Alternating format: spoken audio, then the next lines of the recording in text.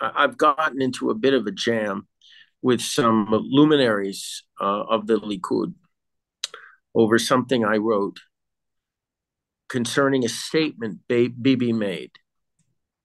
Bibi made a statement with words to the effect of that it's not possible for us to annex Gaza. It was a very controversial statement, and it shows why there's been so much confusion about the day after. In my humble opinion, when you have a very complex matter, sometimes the complexity is a ruse, and it's used as an excuse not to make the most appropriate decisions. And in this case, I've been promoting the notion of annexation with, of course, the removal of the resident Arab population.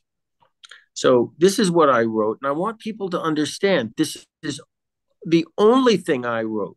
It was not exactly ad hominem, but it came close, I admit. I said, Netanyahu's inability or unwillingness to understand the necessity of annexing Gaza will condemn our Southern Front communities for recurring October 7 type invasions and persistent rocket attacks. This is a classic example of Netanyahu's, quote, misconception, end quote, in believing that somebody else could effectively police Gaza. That's simply not possible. Bibi's failure to comprehend this incontrovertible fact suggests that we desperately need clearer thinking at the top, end quote. And to back up what I said, there was an article that came out today indicating that Hamas has now initiated a training program for new recruits, thousands of them. And of course, they're acquiring these people, or they're attracting these people rather, with food and all manner of humanitarian aid that they have basically hijacked over the past 8 months. Well, there is a glut of food and other supplies in Gaza today. Correct. More than they've ever had, in actual fact. More than they've ever had.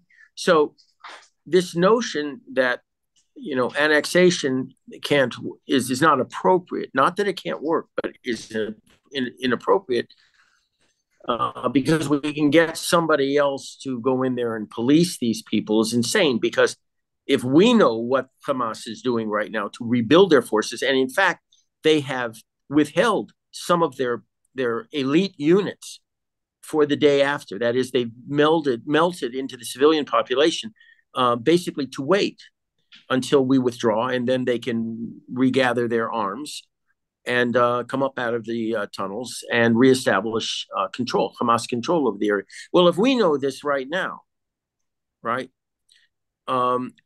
there's no way in the world that any other country is going to submit their military forces to what will inevitably be a meat grinder or a war of attrition within that area, that small area. You're dealing with a hostile population that is still fully in support of Hamas and its goals, because Hamas is a reflection, actually, of the civilian population there. Not an imposed authority. No, not at all. They were democratically elected. I mean, with a higher percentage of support than Adolf Hitler, and the Nazis got from the German people. You think about that for a while. So people have said that I was disrespectful to the prime minister and that I didn't show enough appreciation for his efforts to get me home, whatever. I'm only concerned with the land and people of Israel. That's all. My personal relationship or obligation or my thanks to others for whatever reason to get me home pale in comparison. They're irrelevant. Our people are dying right now. We have suffered the worst assault since the Khurban, since the Holocaust. And I'm not going to stand on some idea of politeness in order to call a spade, that things are wrong and have to change. And this whole notion that annexation has been taken off the board for whatever reason is actually causing us to have more casualties right now in Gaza. Because ideally, there shouldn't be any left in Gaza right now. There shouldn't be. They should just let us conduct a policy of a campaign of annihilation with regard to the armed threat that continues not only to exist there, but to grow. So we're past being polite to people. We're past being polite. We have to do what's right by our soldiers, our Hayalim, our sacred soldiers, and by our people. And that means we have to look at a situation like Gaza clearly and to understand that, like the lowlands were to Great Britain, Gaza is a knife pointing at our heart. And we have to eliminate that threat, that knife. We have to eliminate it. And the best way of doing it, I'm not calling for slaughtering people, chas v'shalom. I'm calling for us to forcibly remove the swamp, drain the swamp, so to speak, in Gaza that produced Hamas, and then go after Hamas and eliminate them, if necessary, fighter by fighter, person by person, terrorist by terrorist, until the whole area is, to quote an American general fighting during the Philippine insurrection, a, quote, howling wilderness. That's an American quote, by the way. It's not something I made up. So if it's good enough for the Americans, well, it's good enough for us as well, to make Gaza a howling wilderness. And then we can repopulate it, rebuild it, and get on with it.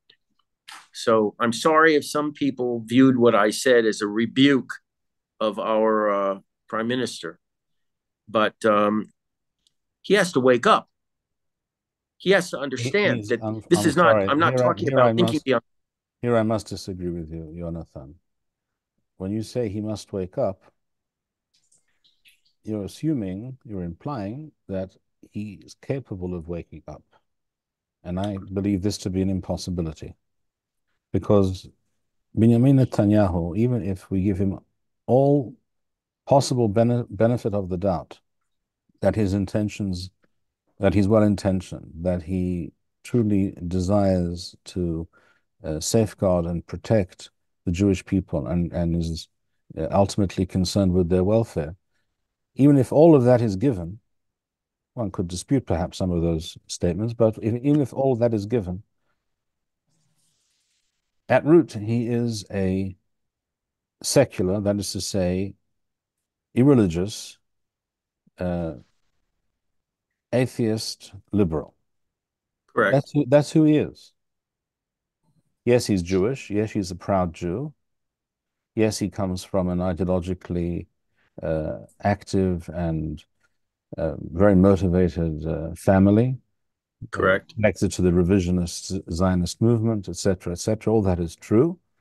But Jabotinsky, the founder of that stream of Zionism himself, was a liberal.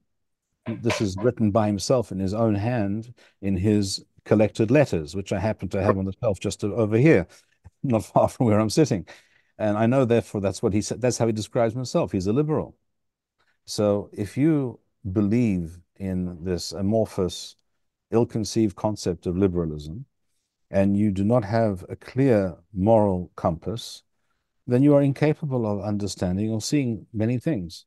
The only reason that I attribute his ability to recognize the indisputable necessity for annexation is not out of ideological conviction, but out of political necessity, out of a need for safeguarding his legacy, out of somehow atoning for the sin that he was guilty of, and that led to October 7th.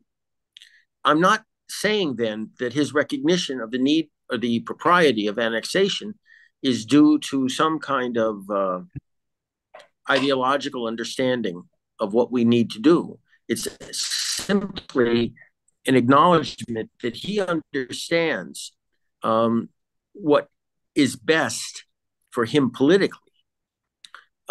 His reputation in the West was, is, and will always be in tatters. Certainly, the arrest warrant that will continue to hang over his head, as issued by in The Hague, puts paid to any redemption that he might hopefully acquire going forward.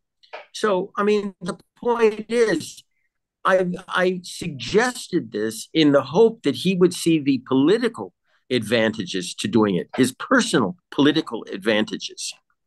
I haven't heard back from him yet. I welcome a response. I welcome a debate with him, in fact, over the propriety of annexation versus what. There's nothing else. I should perhaps mention that Prime Minister Netanyahu was last night. He appeared last night on the popular program known as the Patriots, Patriotim, on Channel 14. And I deliberately watched a recording of it today in order to hear from the horse's mouth what he has to say and how he presents his positions. And the interviewer asked him and implied very clearly that he himself, the interviewer, is in favor of such a suggestion, that Israel needs to build Jewish settlements in Gaza, or certain areas within the Gaza Strip, as they once existed, and that only this will guarantee, first of all, this would be exacting a real painful price from our enemies for their actions, and B, this would be the only way to guarantee future security. Without a constant Israeli presence on the ground, there will not be security for any part of Israel anywhere near the Gaza Strip. That was the question. Netanyahu's response said, I'm a realist, and Jewish settlement in Gaza is not realistic. And then it occurred to me, I'm sorry, let me just continue for one moment. It occurred to me that this past Shabbat, 2 days ago, and leading up to this coming Shabbat, this coming Saturday, when in most communities the parasha, the section of the Torah in the book of Bamidbar Sinai, the book of Numbers, known as Shalach Lecha, the parasha there, that section describes the sending of spies from the desert to spy out the land, to ascertain how to go about conquering this land in which there were inhabitants, the Canaanites.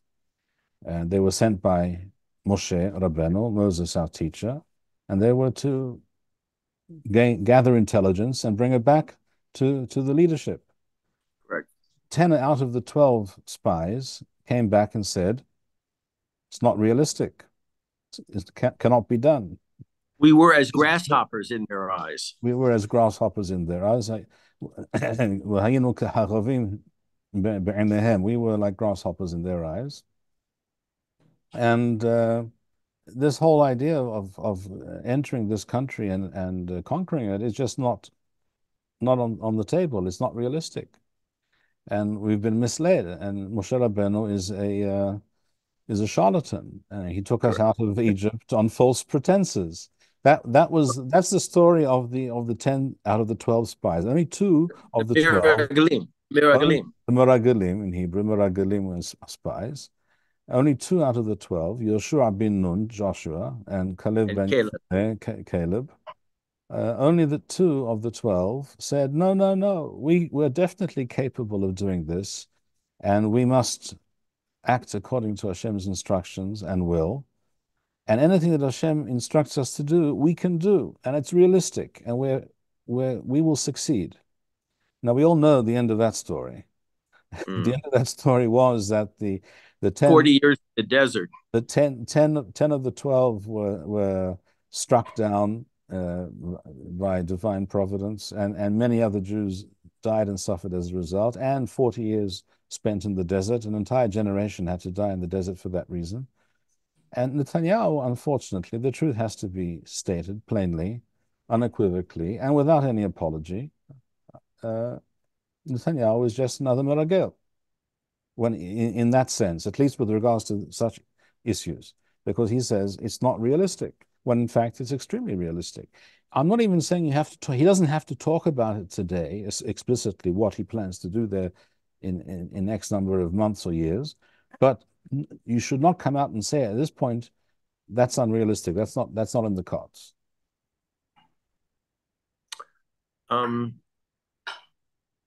That shows, to me at least, it confirms that his understanding of our history and our faith is sorely lacking, because it was very unrealistic to assume that after nearly 2,000 years of exile, that we would come back and regain our sacred land.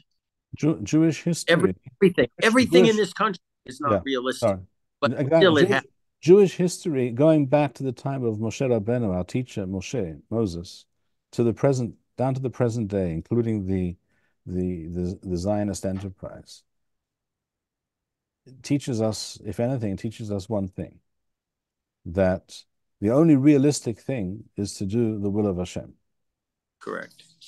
That's the only realistic policy. All the other policies which are presented to us as pragmatic, realistic, and conducive to positive relations with the nations of the world, and creating peace and harmony amongst all men, all those other policies following foreign religions and ideologies and practices, trying to fit in, blend in with everybody else, as our friend Uriel England pointed out in his article. All those policies are the one guaranteed path to failure and destruction. So far, every realistic policy that's been adopted since Oslo has been an abject failure and has led to nothing more than a flood, a river of Jewish blood. You could go back before Oslo. What about the so-called Camp David Accords? You can go back to Camp David. In fact, you can go back to the pre-state days with the left's belief in Sablanut and Havlaga and all those other left-wing ideologies they had. You can do that. All of these things were considered realistic, and all of them were abject failures. And so for him to say that, as he did in this interview, it's not realistic. Well, you know what? Maybe it's not realistic to keep him as prime minister then. I mean, there are a lot of people that protest outside my house every Motzi Shabbos that say just that. For other reasons. However. For much other reasons, for invalid reasons. But again, when you talk about what's realistic, after October 7th in particular, what may be realistic is to have a change of government. That may be realistic. Yes. What may be realistic is the Likud itself to bring a new person forward to be the Rosh HaMemshala, the prime minister. Maybe that's realistic. What would you think of that? Or is that not realistic? I think I told you, I have talked to a lot of people in the various hotels around where we live in Yerushalayim who are evacuees from both the north and the south. And I'll just deal with the people in the south right now. When I ask them, when you think about the future, going back to your homes, what do you think about Gaza? And their answer is very, very uniform. I'll put it, it's a uniform answer I get from all these people. And that is, we don't want to see any of them in Gaza anymore. Not one. Not after what happened. There will be no security for our southern communities if there is one of them still living in Gaza. And these are people who were dedicated leftists. And I haven't pointed out the irony. I wouldn't do that, to point out the irony that their policies that they've now come to make Rehavim Ze'evi, Gandhi, aka Gandhi, may his blood be avenged, a well-known right-wing politician. Correct. Sound like a Peace Now member. And I understand where they're coming from. They got out by the grace of God, they survived. And they don't want to go back to the reality of pre-October 7, 2023. That's the reality that they know about.